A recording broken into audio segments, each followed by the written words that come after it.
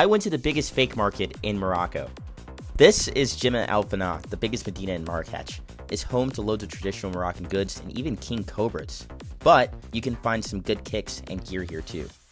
You can spend hours sifting through garbage dunks shaped like Tonka trucks, Travis Scott's with a Titanic for a swoosh, and some sleep on the floor ones. The prices are fairly good. You can get a pair of really accurate New Balances or Converse for less than around $30. Even some of the higher end items can be haggled to that price point as well. You're going to have to haggle, as these guys do charge a foreigner tax. And sometimes they do trip about filming. Did you ask someone to record? As long as you're not a troublemaker like me, you should be good. I refuse to pay nearly $800 for a terrible ticking Rolex and a horrible Cartier. So the guy threw me out and threatened to kill me. 7,800.